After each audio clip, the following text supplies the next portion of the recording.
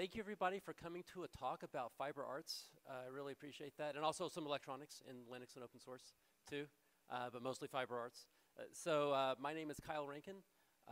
Hello. I am a tech author. I used to write for Linux Journal Magazine, published a number of tech books. Most recently, I was Chief Security Officer and President for Purism, who made free software running phone and a laptop and things like that. Since I'm no longer with them, and right now I'm just sort of looking around, looking for the next job. So if you have an idea, you can want to talk to me after, that's great. Let's see, what else am I plugging?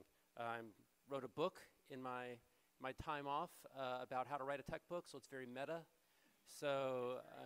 Yes, oh, well, thank you, fan section. So yeah, if you want to, there's a lot of people who are like know tech really well and maybe have thought about writing a book, but they're not sure whether they're, you know, what it would take. So I kind of like did a brain dump of everything, my experience in that. Okay, enough about all of that. Let's get into the talk. So brief introduction. I have a lot of hobbies, and I mean a lot of hobbies. And every now and then when I talk about this, I'm trying to, and people kind of wonder why, and I think about why is it that I have so many hobbies. And I think really what it is I like the process of learning new things. I like the process of getting new skills, whatever that is, and you get to this, at least to this certain plateau of like, yes, I feel like I have this down, and then you sort of at least maintain that, and then every now and then a hobby you dive even deeper into. But I tend to dive pretty deep into the hobbies that I get into. So for example, some past hobbies. I got really into barbecuing and then curing meat. So like made my own bacon, you know, made some, I got as far as curing a holiday ham one time from scratch, which was actually the best ham I ever had. Got really into, I've been into 3D printing for like 12, 13 years or something like that. I did a scale talk about that a number of years back. I got into playing the banjo. I do a lot of home improvement and got really kind of enthused into plumbing. Most recently, I got into historical mechanical calculators and started collecting those. That was like a deep dive where now if you were to do a Zoom call with me, you would see behind me this wall. It's kind of like an antique calculator museum with like a lot of, you know, that kind of stuff. In fact, one of them, I was rewatching It's a Wonderful Life, and we had to pause it, so I'm like, wait, I have that one. But the thing is that like I got really into that, and that goes down a rabbit hole of understanding the history of computing, right? And when you start going into the history of computing, you'll realize there's a lot of crossover with other things. You eventually land on people like Charles Babbage and Ada Lovelace. And when you start looking into their history about programmable computers, you learn about a man named Jacquard, who invented a loom about a century before that was programmable with punch cards. And when you're someone like me who reads that, then it plants a little seed in the back of your mind, like, okay, looms, weaving, punch cards, that's kind of interesting. Okay, we'll get back to that. So I didn't do sourdough bread during COVID, but I did get into weaving. That was sort of my COVID hobby that I dove into for this reason. It's sort of like one hobby led to the other one. So a couple of examples of this, I got really into it. So I spent, you know, I have a vast library now of mostly out of print weaving books that I've gone through and get really into the history of it. I actually this last year entered a competition for the first time. So there's an example of a double weave cotton reversible towel that I submitted to a competition. I actually won. So yeah, towels. Thank you very much. But yeah, so like I got really into that sort of technique. Most recently, I wove a stole made out of silk for my wife by surprise for like Valentine's Day. This is using like an undulating twill for those of you who are weavers. Pretty complicated, the most complicated pattern I've ever woven, and probably the fastest I've ever had to weave because she was gone for a short amount of time. And so I had to really like spend like hours and hours and hours like getting this done before she got back for a surprise. All right. But enough about that. So basically, that getting into weaving sort of like opened up a world generally into fiber arts as a pursuit. And as I mentioned before, there's a lot of intersections with technology and fiber arts, in particular with weaving and the automation with weaving, but also with knitting. A lot of the automated machines that started like the Industrial Revolution were around automating fabric production, which spawned a revolt by people known as the Luddites, who were revolting against that technology, in particular how that technology was taking control out of the more skilled hands and making it and commoditizing it without any alternatives. And there's actually a really good book that just came out this year called Blood in the Machine that documents the history of that whole thing, because traditionally these days when you hear about Luddites, you think of someone who doesn't like technology, and that actually wasn't the case. The people who were around the Luddite movement in the UK were actually not afraid of technology at all. They embraced technology generally speaking, but they didn't embrace how technology took control out of the craftsman's hands and put it into just the owners of the factories. So recommend that read if you're interested in that. That's another diversion, but that's okay. We'll get back into it. Okay, so briefly, I was like, man, oh yeah, there's like all these other automated, there's these intersections with technology and fiber arts, and I was like, you know, I saw someone online on social media post about a computer-controlled knitting machine. I'm like, I want a computer-controlled knitting machine. That would be really cool. So I kind of start searching for that. Like, man, well, they're kind of expensive. Oh, well, there's kind of one or two that you can find. There's some flatbed ones that used to be programmed with floppies, but you can then the Craft magazine in combination with Make came up with some interfaces for that. But anyway, that led me to searching on Craigslist like you do, and I found a free flatbed knitting machine. Now, it wasn't an electronic one. It was the previous generation, so it was programmable only with punch cards. But that's still okay. So now I have this flatbed knitting machine to where, like, we have some people in the middle row doing it the hard way, where it takes some time and focus to knit. Whereas with me, it's sort of like one row is, and then the next row is you kind of go like that. And it's about the size of a Casio keyboard, right? Well, that kind of made me interested in the process of mechanical knitting. And I was like, that's kind of cool. And that, again, another seed planted just to sprout later on. And ultimately, that led me to building a knitting machine clock from scratch. So this is a story all about how I did that. So I named it Tempus Nectit, which is the closest Latin I could find to time knits. And so that's the name of the project. And let's go into it. So this talk in particular, I'm going to talk about the inspiration of the project. I didn't conceive of this idea myself. The design, there's a lot of design elements into this that was the heaviest part of this project for me. The assembly, which wasn't so bad. Set up an installation. So after it was built, how do I set it up and get it ready to go? I'm going to talk about the 2023 scarf. So this machine knits a scarf every year. It takes a whole year. It's a pretty long scarf. And I'm going to talk about some particular highlights of the 2023 scarf. And then talk about some future plans for this machine and for the things that it produces. And then some closing thoughts. So let's get going with that. So the inspiration was this. This was a Hackaday post that I saw in January of 2023. An artist by the name of Siren Elise Wilhelmsen designed a project clock. So this is like an art project that you'd put in an installation, and the way that it worked is it would knit a stitch every half an hour, and every day it would knit a row. So there was 48 hooks around this circular knitting machine. Every half an hour do a stitch, which means 48 of those is a row, so that's a full day. After a year, it would drop a completed scarf onto the ground, okay? And it's sort of like talking. It was a commentary on the passage of time, and there's probably some references to some Nordic tradition as far as like the not the Valkyries, but the Furies and their using of looms to stitch people's lives, kind of like the Greek fates. There's a lot of this stuff probably tied into that. Regardless of that, I wanted one, but there's no build plans. The thing is you could commission the artist, but whenever you go to a site, whether it's an enterprise vendor who says, ask us for pricing, or an artist is like, you can commission me, like, oh, okay, never mind, I can't afford that. But that's okay. So I was like chatting with my wife about it, sent her a link. I'm like, I want one of these. And she's like, well, you should make one. I'm like, okay.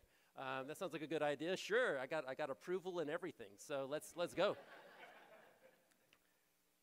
So the thing is, there were no documents on how to make one of these things, right? Like there was no guide. So I had to figure it out. But the thing is, when you think about what this clock was doing, you can break the design down into a couple of components. So the artist clock had a 48 hook circular knitting machine. I'm sorry if that font's kind of small, but you can just hear what I'm saying. So it's a 48 hook circular knitting machine. It had some sort of stepper motor that was attached to what otherwise the circular knitting machine usually operates by a hand crank, or you can get an attachment to hook a drill up to it, which is kind of sweet. But instead of a drill, you could also just hook up a stepper motor. So clearly there's some sort of stepper motor that controlled that.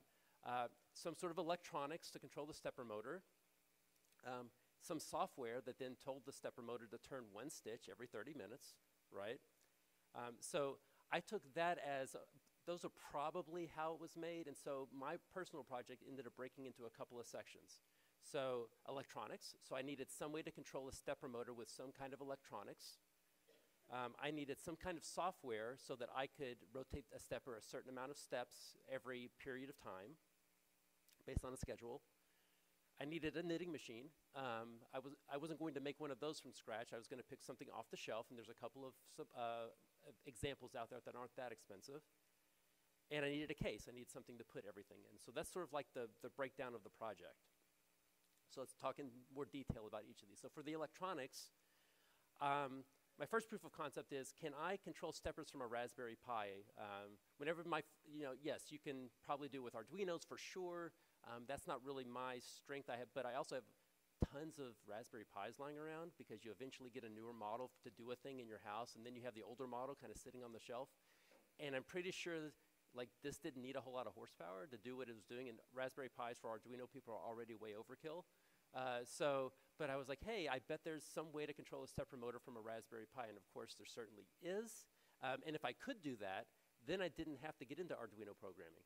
I could just use my Raspberry Pi, and I could also easily SSH into it, which is kind of cool, SSHing into your clock. I used an Adafruit motor hat. Adafruit makes this really nice little hat that sits on top of the Raspberry Pi and is designed for controlling both a stepper and regular electric motors. So I combined that with, most of this, there's some purchased things here, but a lot of this was like stuff that I had lying around my house because I'm a geek, and you collect things.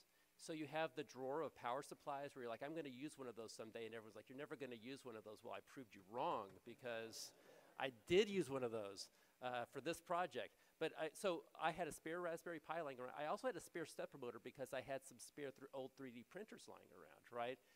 That were no longer like fancy. I have like a fancier one kind of, and I have these old school ones. So like, okay, well, I can just take the stepper motor out of there and it'll probably work. So I just basically followed the motor hat docs. Oh, I didn't mention, I've never worked with stepper motors before.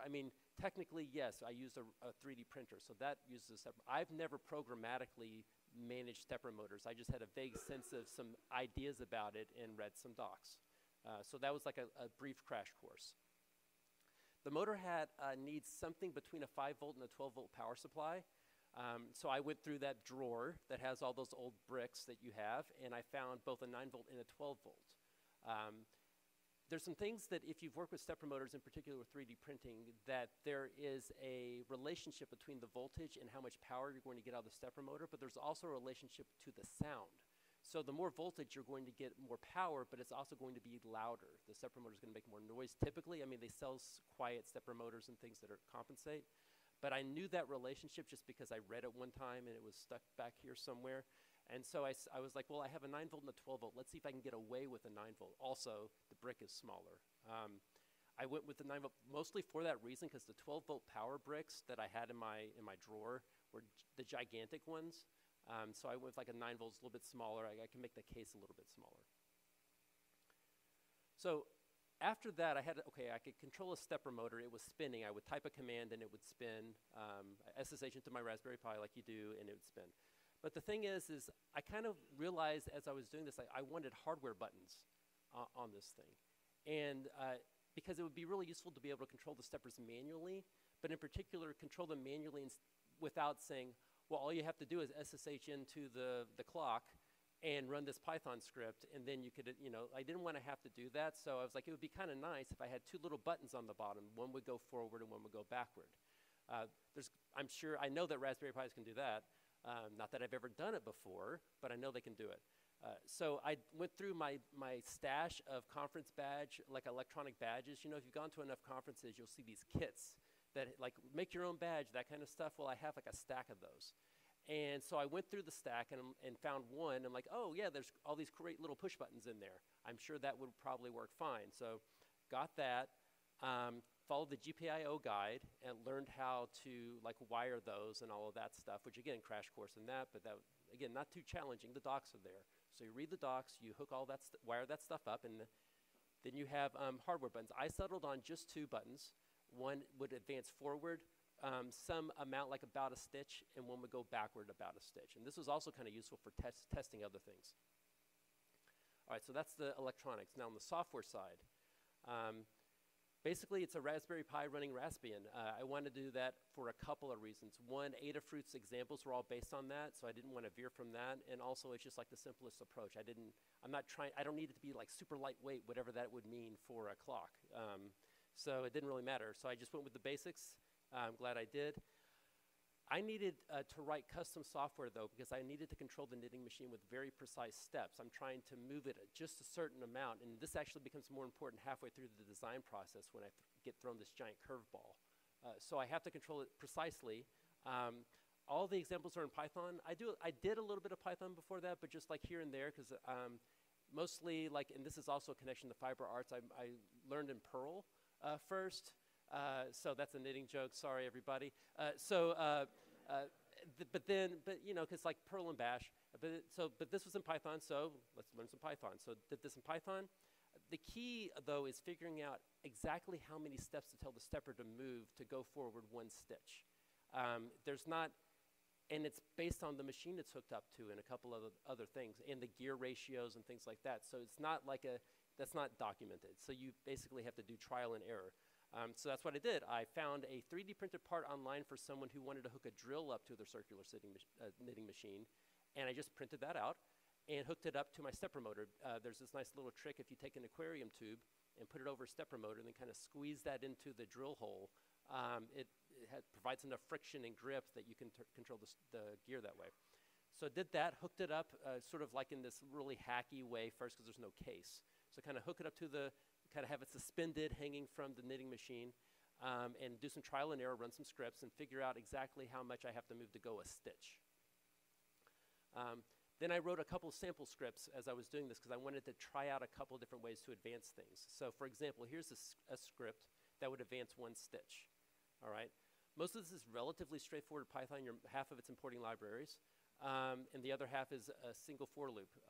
You'll see a lot of commented out examples here, and this is me iterating. I kept this on purpose.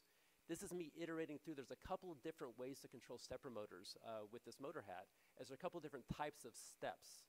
And so in this case, I'm experimenting with a lot of the different ones, and some of them require sleeps in between. Some of them don't require sleeps, and I'm experimenting with a couple of things. One, how much power is that step providing? Because the knitting machine, this isn't a high precision knitting machine. It's like a very cheap plastic knitting machine. And so it has a tendency to bind because there's not like high precision between the parts. And so you kind of have to overpower that with like a little bit of extra oomph. And when you're hand cranking, it doesn't really matter. You just kind of like crank a little bit harder. But for a stepper, you don't want it to be just sort of stuck. So I experimented with a couple of things there. And so, for example, it took a lot of experimentation to find the right type of step to do, the right speed of step, and any sleeps in between. There are what's known as micro steps, which are way quieter. It just makes this louder kind of noise, which is really kind of sweet, although it's also kind of weird. It's more precise in terms of compared to some of the other stepper types, but it's also way weaker. And so I ultimately ended up going with, well, there's also a single type of step. It's called a single step, which is way stronger, louder, but it's, again, more powerful. And there's a double step, which is even stronger and also even louder. I ended up noticing when I was doing this, it would skip sometimes when actually, with just the knitting machine by itself, with no yarn in it, I could use some of the weaker stepping types, and it would go through, and it would go through fine. I could like go through whole cycles through it. But when I started putting yarn in, that added just enough tension, especially at the very beginning when you're first casting on, that it would start binding. So I realized I'm going to need more powerful steps. And at first you could kind of get around that by sort of forcing it through, and then once it was a little bit better, but I found I needed to get one thing. I needed to do the most powerful step I could. I also ended up buying a more powerful stepper. So I just went online and found like a equivalent stepper. Like with 3D printers nowadays, you can find these steppers very easily online. And found one that was rated to be stronger. And I have links later for this. I settled on the double step, which is the strongest but also loudest step, with a short sleep in between. And that combination, you can kind of control the volume a little bit by how long you sleep in between each time it tries to move the motor. So then I needed to somehow programmatically control this. So first I considered a cron job. This seemed like the perfect use for a cron job because I want to do a thing every half an hour or every hour or whatever. Well, that's what cron was made for. But I also added those hardware buttons. And so that means I needed some sort of daemon already that was sitting there in a loop listening for button events so I could trigger actions based on that. So since I already had a daemon that was always going to be running, I decided to combine that daemon for button control with my clock, essentially, everything that controlled the clock. I ultimately wrote this daemon that runs in an infinite loop. I sent a link here. It's actually longer than it'll fit on the page, and you can just click on it if you're interested. And it runs in this infinite loop. At first, at the very beginning of the loop, it checks the time. If it's at the very top of the hour, then it moves the stepper forward one increment, whatever that ends up meaning. What I ended up doing is not just move forward, but I noticed it got louder here. I also noticed I needed to move backwards a little bit first to kind of sometimes help it unstick, because again, this isn't a high precision machine. So every now and then it would kind of bind, and I noticed if I went backward a little bit first before I went forward again, it kind of would loosen things up, and so that helped, and so I added that in. The other thing I decided to do was, instead of doing the entire step for 1 hour together, so instead of just going like, what I did was I split it up to chime the hour. So what I mean by that is, yes, 1 o'clock would go, but like 3 o'clock would go, and so the idea was, you could be, well, it's kind of loud, you could literally be in another part of the house, and you would just sort of hear it start, and you're like, oh, wait. Oh, it's 6 o'clock already, okay. So you could actually hear the chime based on how it did that. And I was back and forth about doing that, but I like that I did it now, so we kept it. After it chimes and advances a stepper, it sleeps for 61 seconds. That's on purpose so that there's no possibility that it could go back into the beginning of the loop and chime again at the top of the hour, because it will have at least be 1 minute after the top of the hour at that point. Otherwise, if it didn't chime at the top of the hour, then it looks and detects button presses and acts based on those. I also added a very simple system to unifile that runs this automatically at boot, so I don't have to deal with this at all. I can just sort of plug it in, and it starts up and it gets the time from the internet and then gets going. All right, so now I have electronics, I have software, I need a knitting machine of some kind. Here you go. Here's a prototype. I started with the Centro 48 hook knitting machine. This is a pretty inexpensive clone of some more expensive circular knitting machines that are out there that are plastic, like Addy, I want to say, makes one that is very popular. It's about 2 or 3 times as expensive, but you get what you pay for. This is pretty cheap, and this is a fun project, so I went with that. The other thing I wanted the machine hook count to match the machine hook count in the original project. Now, why does that matter? It makes sense as a clock. So if you think about it, if you have 48 hooks, then that means and you want a row a day, then it makes sense to chime every half an hour. Then that way you get 48 chimes or 48 stitches every day. So it's easiest to calculate that with 48 hooks. You know that every half an hour it advances 1 hook and then keeps going. I just said that slide. So my original plan was to basically use a back and mount everything to the back, some sort of backer board, and then build a wooden frame around it, kind of like a birdhouse design. And the reason that made sense, one, the original project did that, but the other reason it made sense is you have the circular knitting machine, and there's a stepper motor sticking out of it at some place. And so it makes sense to have like mostly a box around the round object, and then wherever the stepper motor sticks out, to build a little roof over it so you can obscure and hide that stepper motor. So I copied that design and went with that. Originally was just going to get out the woodworking tools and start making that. So, I mean, things progress pretty quickly here. You start diving deep into one of these projects, and with 2-day shipping on most of the things that I didn't have, from the start, I had everything completed in about 2 weeks, from like conception, like seeing the Hackaday post, getting approval, to like going through buying the knitting machine and prototyping and writing the software, and I had like a finished project, and you can actually see that stage of that project right there in that picture.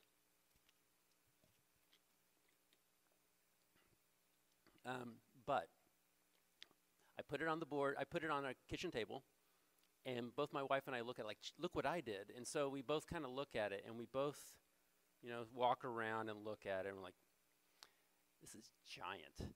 I mean, the knitting machine itself, the 48 hook knitting machine is about this big. And by itself, it seems like, well, that's kind of big, but if it's on the wall, it's not going to be, and, you know, there's clocks that big. You've seen the big face clocks, but that's one thing. It's another thing when you imagine the big wooden birdhouse that you're about to build around this thing, and you're like, that's too big. That's crazy. So that's not going to work. And we both realized that. I'm like, because I was going to have this really sweet thing where, like, look, I finished this. From start to finish, like 3 weeks, and I built this crazy project. So not going to happen. All right, back to the drawing board. So take two. What do we do?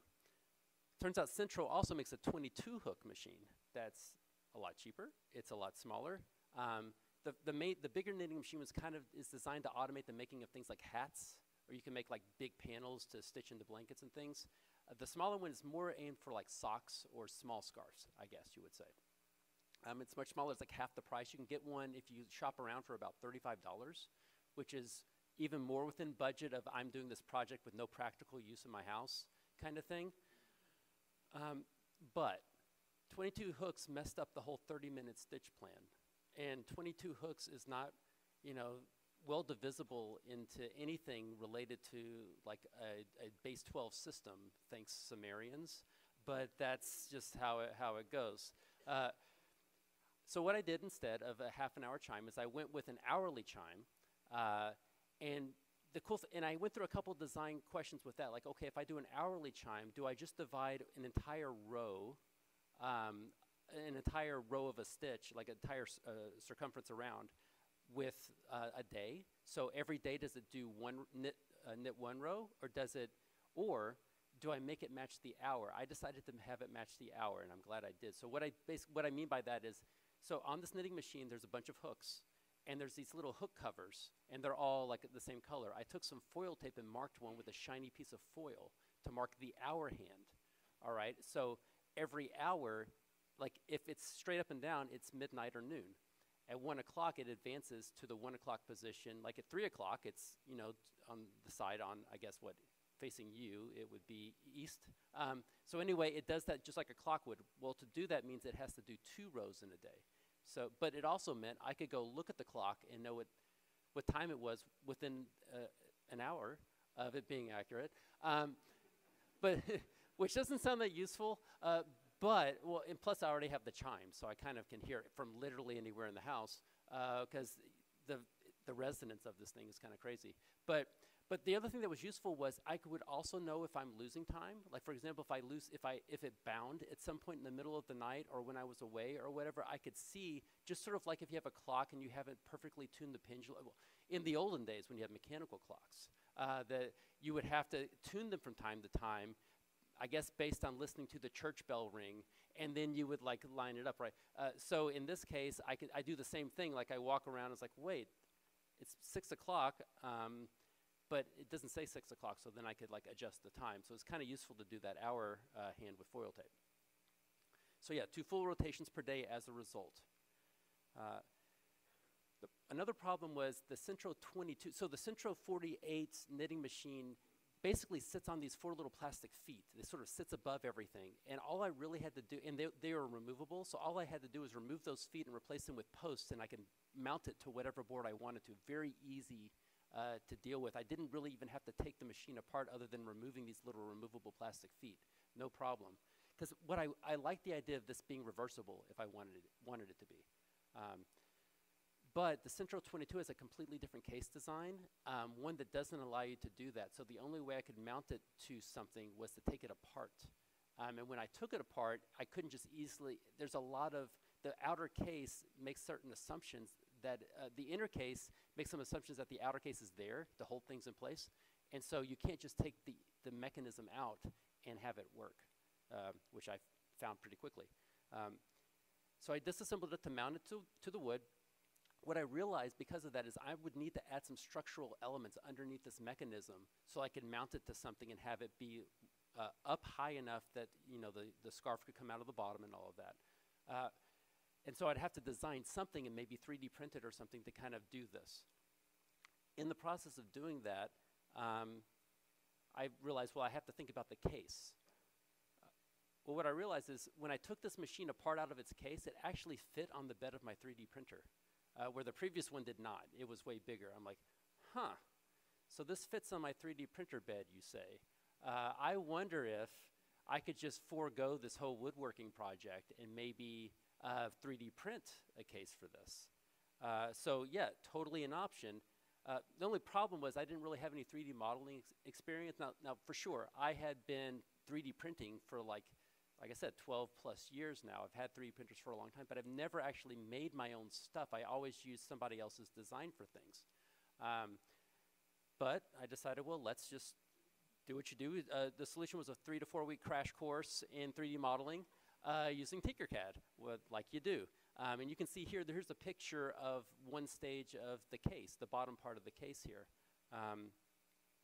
So it's an iterative process. I got a pair of calipers and started measuring things. I started prototyping sections at a time. So for example, the orange piece in that picture is the part that the main knitting machine mounts to. That was one of the most critical parts to get right and had the most need for precision for how it was fitted. So what I would do is basically design everything, but designed that separately first, printed that out a few times and got the fit just right, because ultimately what you're seeing there is one giant part.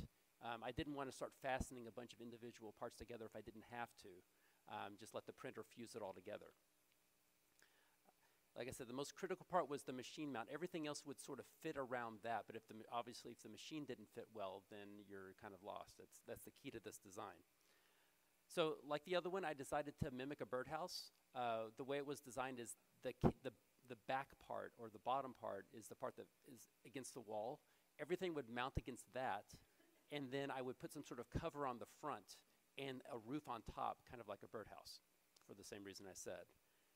The top itself would split into 3 sections, so I made this little design channel so it would slide down in place, and then the top would sort of slide into place, and so it would cover the front, but it was in 3 sections, whereas the bottom case was one big piece. The reason I did it this way is it allowed me, this design let me take all the top part out and mess with the electronics without disturbing the knitting in progress, because I figured, I knew if I didn't design this in, I promise you, like sometime in June, and halfway through a year, there would be some sort of problem with some electronics somewhere. I would need to take it apart, and I would have to take the whole scarf out. So this allowed me, I can put the scarf kind of back into the knitting machine, or the yarn into the knitting machine, and take the whole surface off and get access to everything if I need to make a fix. So 3D printing. Here's a picture of my bottom case in progress. It took 2 days to print. Pretty big print. It completely filled the print bed, like to the point that the skirt that you normally would print around, I didn't print around because it exceeded the size of the print bed, so it like literally filled up the print. It was as big as it could be, but fit, barely. It took 3 prototypes to perfect, because 3D printing, and it was the kind of thing, and this is after doing other iterations, so this means it took a 2-day process that you would then get, and you'd put everything together like, oh great, man, this is looking really sharp, and you would start putting things together like, oh, that hole is supposed to be here, like there's a 2 millimeter difference where this hole is supposed to be, and I measured everything, but it's not right. Okay, well, take 2. But that's okay, because what you would do is there's certain bugs you would find in the design that you're like, well, it doesn't really matter. I can live with that. But then you'd find some massive mistake, and like, okay, cool, then I can bring in all the other mistakes, a lot like with software releases. And you can like squeeze it all together and ship it all out. So in addition to the bottom case, I designed a couple of extra parts. So I had to design plastic button covers, because you have these little electronic buttons, push buttons. Well, I wanted to have basically a little tube that wasn't just a tube, but that would sit inside the bottom of the case and protrude, so you could push it and it would ultimately push the button underneath. I had to design some clips. There's a ring gear inside of this knitting machine that actually does all the magic. And I needed some clips that would hold that to the case because it wants to float, and it's expecting, its old case I took it out of, it has these little channels in place. So I had to replicate that with some clips, some standoffs to mount the Raspberry Pi to the case. I needed a spool to hold the yarn and figure out where I wanted that to be. And all of this, I have a project printables page. So if you wanted to make one of your own, you can just download all of those designs and print it yourself. All right, so assembly. The full installation steps are on my project page. You can totally make one of these. Like the hard work's already done. So all you have to do is follow steps, and I'm a technical writer on the side, and so I wrote like a 4,000 word, fully detailed step-by-step professional, to my opinion, documenting the whole process, all the code's there, all the design files are there, everything's there, so you can just follow step by step and have one of these in your house. Full bill of materials is right there. Many of these things you might already have, except for maybe the knitting machine, but if you do, that's sweet too.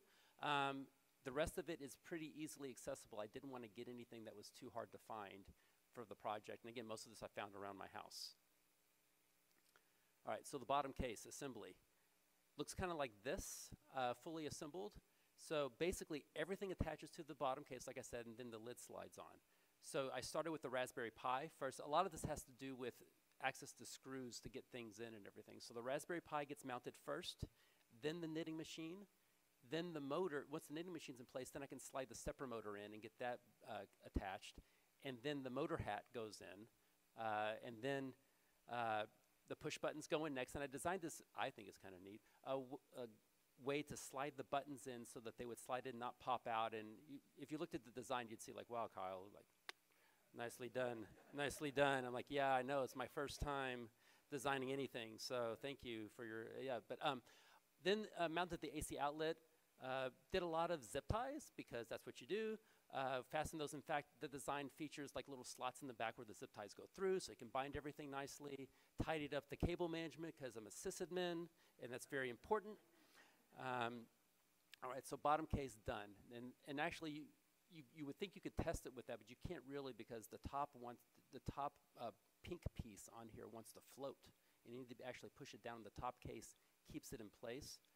So the top case looks like this separated. You can see there's 3 different parts.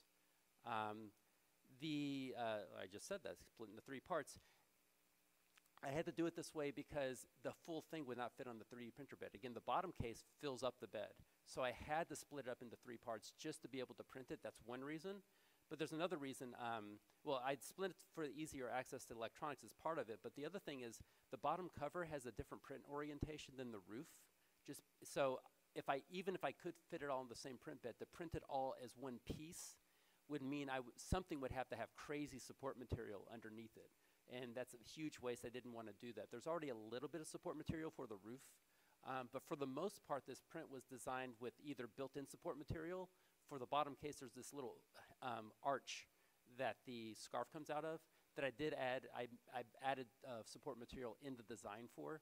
And everything else, like I said, you can mostly print it without that. Said that. All right. So now we printed out the top case. So to put this into place, at first it would seem like, and I designed it so that it would just slide in. And it could, except that this knitting machine always has one hook sticking straight up in the air. And so there was no really good way when you're sliding this down. There's always a hook that's way in the way. All the other hooks are down, but there's at least one hook that's really high in the air. So the only way to get this on was at an angle. So basically, you would have to slide this sort of in at an angle, and then you could sort of flex the plastic a little bit and kind of get it in the next channel, and it would sort of lock in place, and you could slide it back down into place. Like I said, the hooks were, I didn't think about that part when I was first designing this. Like, oh yeah, I guess that makes sense. There's always going to be a hook sticking up. But I found a workaround, and that was all right. This particular part of the case is important because the plastic hook covers just float with gravity, and gravity's not going to be its friend when it's mounted on the wall. And so it kind of has to hold in place. If you don't have that in place and you start doing test prints or test runs with yarn, it'll start flopping all over the place, and it'll start dropping stitches, which is like the worst. So after that, there's the B and C part of the case. So let's talk about B first. Has the name of the project on it, which I thought was kind of cool. And I also tried to do like an ancient Greek kind of thing, like the U is a V and all of that, right? Because it had this sense of like a column, like a stone project, right? Plus it's in Latin, so well, it's Roman, but anyway. So the other thing I did was I was able to use two colors to make the text more visible. It was visible kind of if you just did a single color, but I liked having the black on the background and then switch to the white because it made the text pop. And so I'm pleased with that result. And also the middle piece covers up the join between the two other pieces. If I only had a main piece and then the roof, you would see this line across it where the two join. Regardless of how nice the join was, there would be some sort of visible line, and it's like aesthetically, I didn't like that. So the fact that I have a nameplate intentionally kind of covers up the join between the other two pieces, and it makes it look cleaner. The C part is basically, you can see here that there's a stepper sticking out of the top, right? And so I wanted to do something to cover that up. And so that's the roof part. It sort of basically just slides over and covers the stepper motor is the main purpose. And it actually makes it look, like I said, like a lot of, some like cuckoo clocks and things that look like a birdhouse. So here's what this looks like assembled. I also have it up here for those of you physically here. In the front, you can check it out later. And you can see here it is assembled and set to midnight/noon. Because you can kind of see the little shiny foil there. All right, so now it's built. Now I need to actually install this thing. So you start by casting on waste yarn, which this basically you want to get some sort of yarn that you're not going to use for your final scarf. There's a number of reasons for that I won't get into here, but basically the knitting machine instructions go through all of that. If you, like even the sparsest instructions explain how to add some waste yarn, a number of rows to kind of get the scarf started, and then after that you switch over to your real yarn you want to use for your scarf. After about 10 rows or so, I had that all set up, and then I added about 10 more rows of my regular yarn, and then I ran a script, because here's the thing, is I was inspired by this project in January of the year, of 2023, and at first I thought, well, cool, I'll get it done before the beginning of the month, but again, it took a couple extra weeks to learn 3D printing, 3D modeling, and do all that stuff. So it ended up being sometime around March, early March, when I finally got this ready to go. Well, I just missed like 3 months. So I needed to advance, I wanted to document the year, so I had to basically add that to the year. I also wanted to document events, so I'll get into that. But so what I did was I ran a script that simulated a day. So I would just run that so I made sure I didn't like have it be incorrect. And it was, so here's the script in Python to simulate a full day. It's basically just like doing an hour chime, kind of, except it just does it all at once.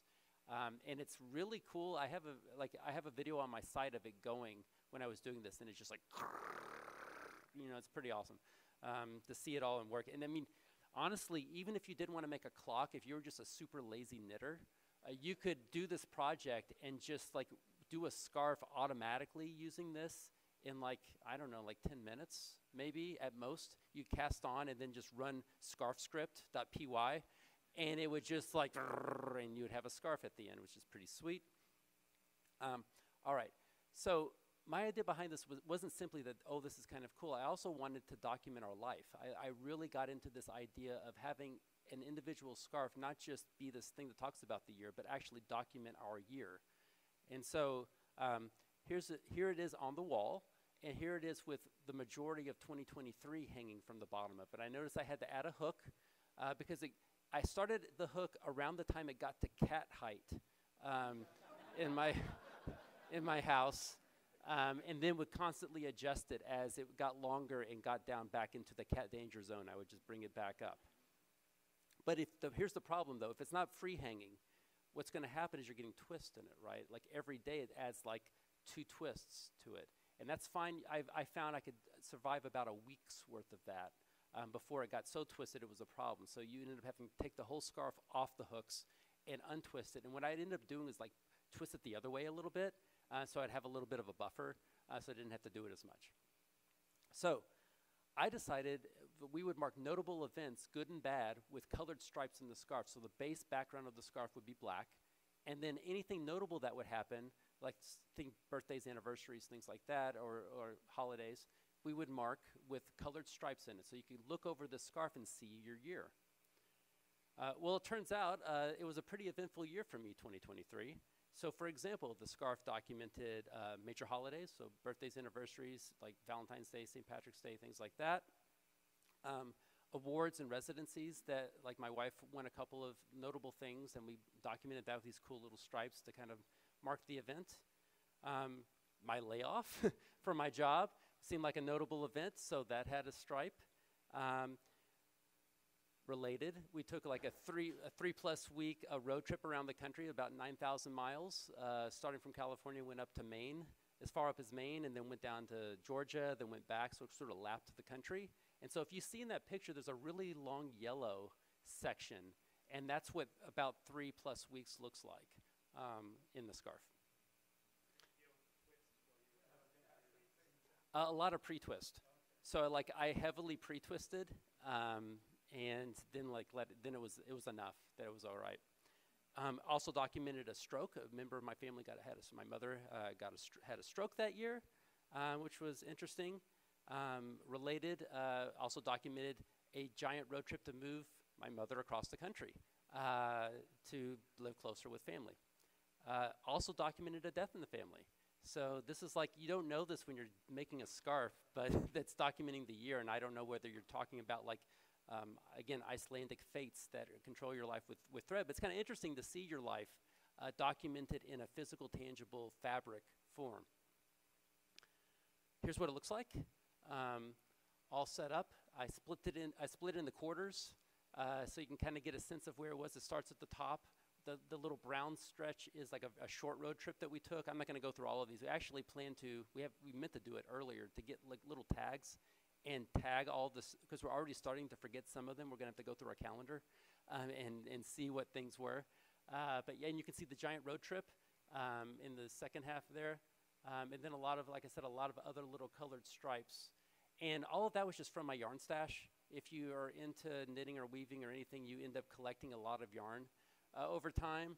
And so when an event was upcoming, I just bring in a couple of the giant bins of yarn and go through and like, okay, well, what color really signifies this particular event? Like Christmas was, I found some red and green yarn and kind of twisted it together and then had that. And I started figuring out around how much yarn I needed for a day's worth of a stripe. It ended up being about like a meter and a half of yarn for that. It's surprising because it's looping so much. And so I would figure that out, wrap it around my finger, put it on the little mechanism, and go. We're doing okay on time.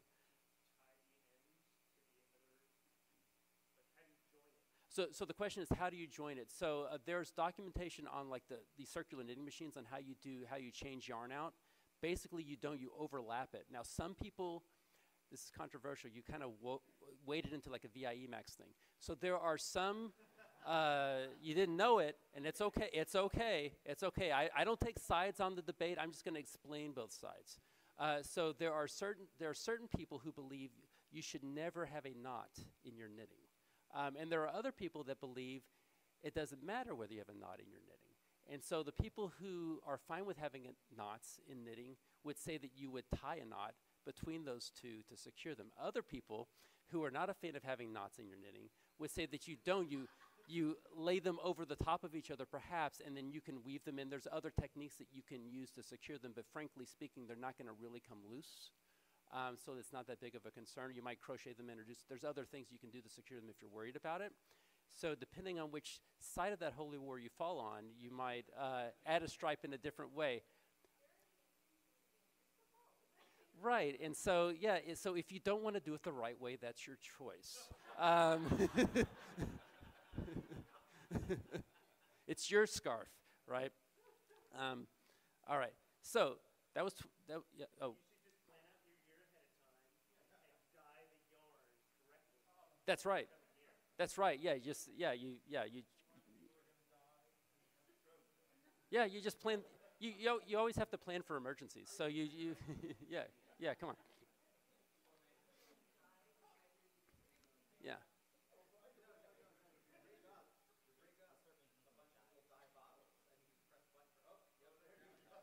Yep. Yeah. Yeah. All right, so that was 2023. Now it's 2024. I have a year's worth of learning and using this machine and documenting my year. So what are some of my plans for it? One thing I did part of the way through the years, I tweaked how much it slept in between each step to make it a little bit quieter. So both pro and con, I put this in my living room because it's a great conversation piece. People come over to visit and they're like, what in the world is that? And then 10 minutes later, they understand, and some slide deck, they understand like what that is. They're like, oh, well, that's cool, Kyle. Nicely done, Kyle. Yeah. Oh, yeah, right. So that's really cool. But the one slight downside to having it in the living room is that it does chime on the hour. And the box makes a pretty good resonator. And it's not that stepper motors are quiet anyway. The stepper motor is actually not exactly the problem. The problem is the mechanism, because it's not a precision device. It's like plastic that's kind of floating around in negative space and kind of can move and wiggle a little bit. So when you use this, especially quickly, it's loud. It's kind of loud. And then the box kind of like amplifies that sound a little bit. So the first couple of weeks, we would be watching TV, and then it would strike 8 o'clock, and everyone would kind of jump. But by like, April or May, we didn't really notice it as much anymore. We mostly just sort of like, and then go back if we missed something important or otherwise, just like whatever. But it was still kind of cool. It's still going to live in the living room, but it is a little loud. But then again, if you have like clocks that chime, that's the thing you have to deal with anyways. They're going to chime on the hour anyway. So, but I did make it a little bit quieter by changing the sleep amount, and that did change the vibration enough that it was actually markedly quieter. I also noticed, and this is not fixed yet, the ring gear that came with the actual knitting machine wore down in a place. Basically, as there was a little bit of bounce up and down, the 3D printed gear was like nice. But the ring gear was cheaper plastic, I think, and not as hard. And so when I took off the scarf and started examining things at the end of the year, I noticed like a lot of little white plastic in the bottom of the machine. I'm like, huh. And that explains why I would get it stuck at a certain time of day. Like I would notice, like, sometime between 8 and 9 o'clock, it always just sort of stick and bind. Like, and you're troubleshooting this without looking at the machine, but there's a couple things that probably is, and it's probably a worn ring gear, and it was. So I need to replace that. Ultimately, I will probably 3D print one, but for the first step, what I plan to do is just get another machine. This is wasteful, kind of. I don't like this, but get another machine, get the ring gear out, replace it, and then use the broken ring gear to template my 3D printed ring gear for the future, because then I can just take my time, because what I don't want is this to be off the wall for like a month while I'm trying to figure that out and losing time. So I'll probably do that sometime this year. In the meantime, what I do is, and you can tell this is happening because of the hour marker, right? So I can look and like, oh, it's stuck somewhere between 7 and 8 o'clock again, and it's 11 o'clock now.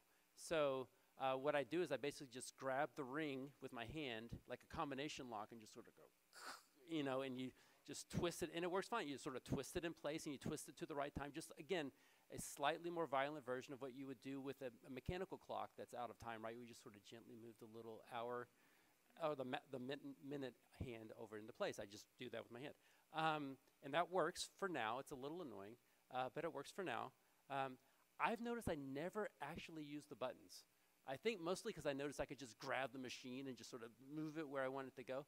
That I never use those little buttons at the bottom, which did complicate the design quite a bit. I mean, it's neat, but I never actually use them. So if I were to do this again, I probably wouldn't add the buttons to the design, because it's, I mean, if I were going to sell this as a product to all 4 people who want one, to want to pay good money for one, then I would probably add the buttons, but otherwise I probably wouldn't. All right. Also, there's a 2024 scarf in progress. If you come up here, you can see it. We already have some interesting stripes, like our whole family got COVID. That was pretty cool to put in, so that's documented. And you'll have to check with me next year to see what other fun things happened in 2024 that we have in the scarf. Ultimately, one of our plans for this is we might, when we have enough years, we might stitch all of these into a blanket. I really like the idea of, like, if it was a round number, like a decade or something, it'd be kind of cool, or something like that, where at the end we have this blank.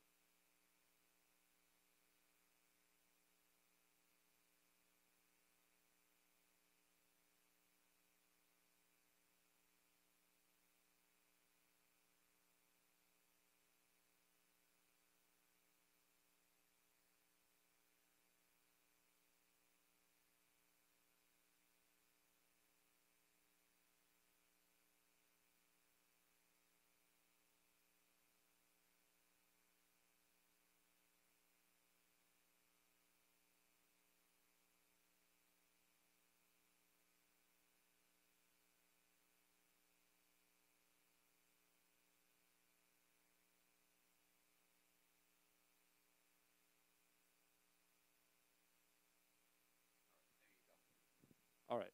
So let me see. Where was I before? All right. So yeah, I'm going to make the blanket. If you didn't see that on the, you didn't hear me say that. All right. Closing thoughts. So this was inspired by Hackaday. It actually got featured on Hackaday, which is like this really cool full circle thing. I was like super excited about that. They also like clocks a lot on Hackaday. If you follow that, it's kind of a fun thing. So it was featured on Hackaday, which is neat. Here's the thing: is my clock? You could say my clock was made from scratch, but they're not really. If you look at it, like I made it, but not. I didn't really make it exactly, because the thing is like open source tools made this entire thing possible. Like this wasn't anything I invented at all. Like this was me taking this and this and this and this from the open source store and gluing it all together with other open source glue and then having a thing. So everything from like the Raspberry Pi to the Adafruit hat to the open source scripts and the prototypes that I used, that copied and pasted in and modified, and all of that is all like other people's work, and it's all open source and available for everybody to use. Because of that, because I didn't have to learn how to design a circuit board to control a stepper motor from scratch and fabricate it, I didn't have to learn all these other nuances. I was able to go from like, hey, I kind of want one of those. Oh, you should make one. Okay, cool, I'm going to make one. To like having an actual functioning prototype in 2 to 3 weeks, right? And the only reason I was able to do that was because there's all of these projects out there where people have already done the work and are willing to share their knowledge, share their code, share all these examples, so that someone like me who only knows a little bit about a lot of different things can learn more about one of those things by following their examples. So it's true, I had to learn new skills, but all that was possible because the community is willing to share their knowledge. So I didn't have to learn all this stuff from scratch. Everyone was willing to tell me, oh, you want to control a stepper motor? Well, a billion of us have done this already. Just do these things and you can do that. And it wasn't so bad because, again, I had great examples and plenty of guides. So in the end, what I want to sort of leave you with the thought of is that open source software makes hard, almost impossible tasks accessible to non-experts. I'm certainly not an expert in pretty much any of the things that I do, I guess. But I'm pretty competent at those things, in particular because there's really good documentation for things. I like learning things, so what I bring to the table is a motivation to learn the thing, and what the world provides in return is like all of this knowledge that people are willing to share and examples and everything else. And that's true for all of you too. I mean, I'm sure that you felt that when you wanted to do something new and you look around and you realize, okay, well, other people have at least gone 90% of the way there, and I just need to add that little extra bit. And then hopefully you're sharing that extra 10% with the rest of the world, so the next person needs to take your idea and move it a little bit can. Thank you very much, and I'll take some questions.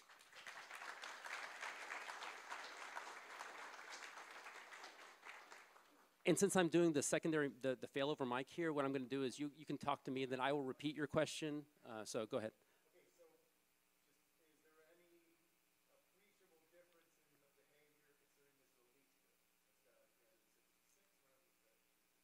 Yeah, so the question is, it's a leap year, so that means there's going to be an extra day. Is there any appreciable difference? The appreciable difference is going to be there's going to be 2 extra rows in the scarf.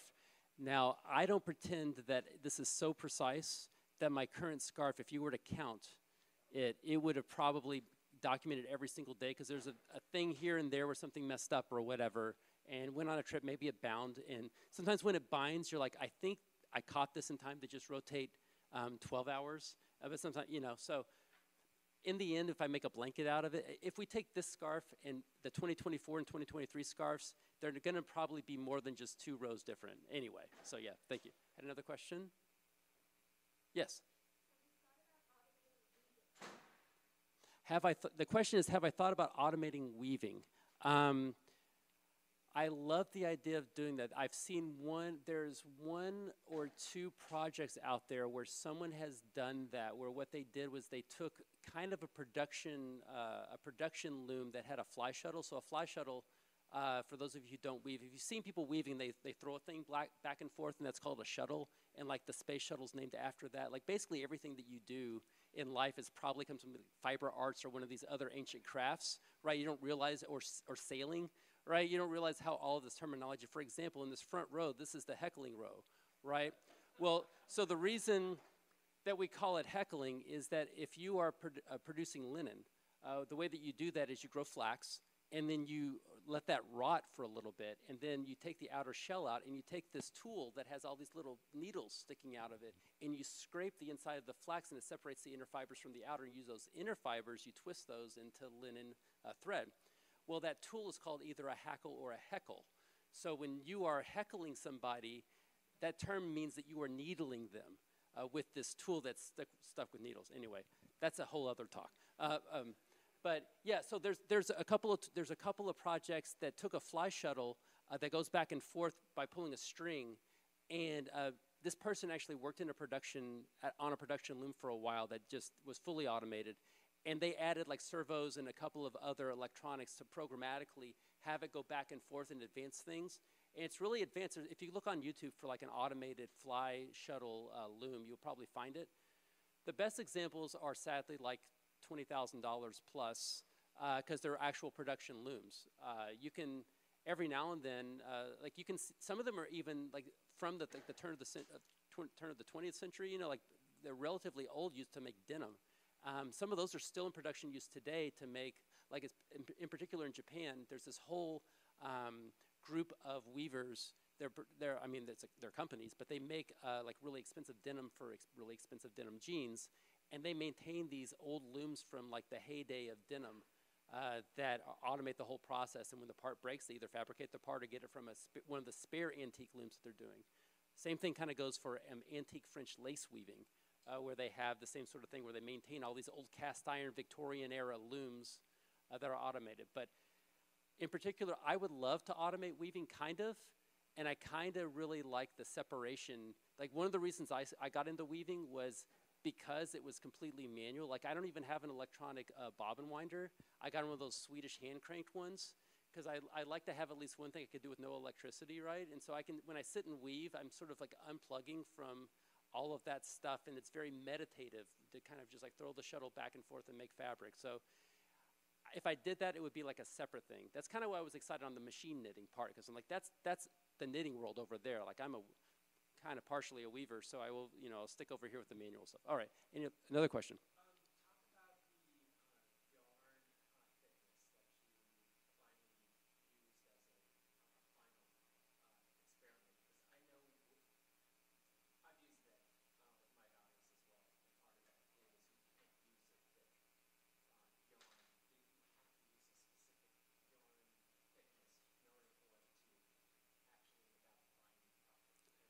Yeah, so the question had to do about yarn thickness, because these circular knitting machines have a range of yarns that they are optimal in, and then a range of yarns that they're not. And so, for example, the larger knitting machine is sort of the optimal, largest you could go is about worsted weight for knitters.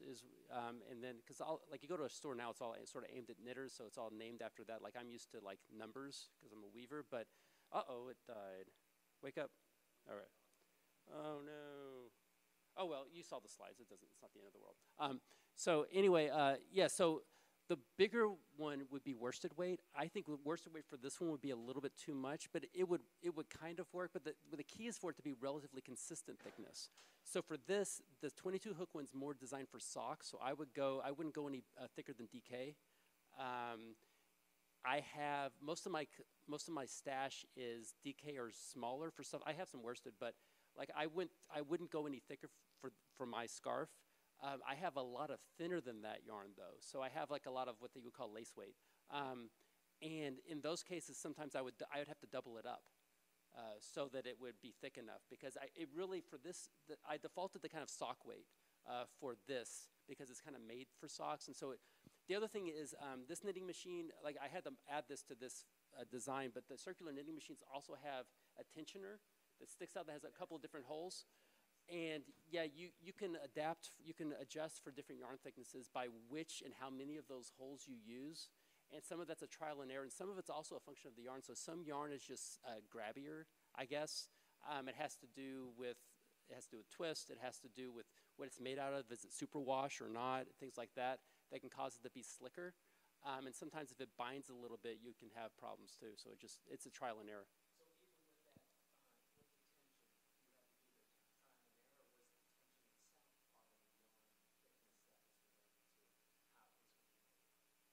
Yeah, so the question was, was there still trial and error on my case with the tension, even knowing that about that? And so, I mean, in my case, I knew I was going to sit somewhere in the middle to be safe.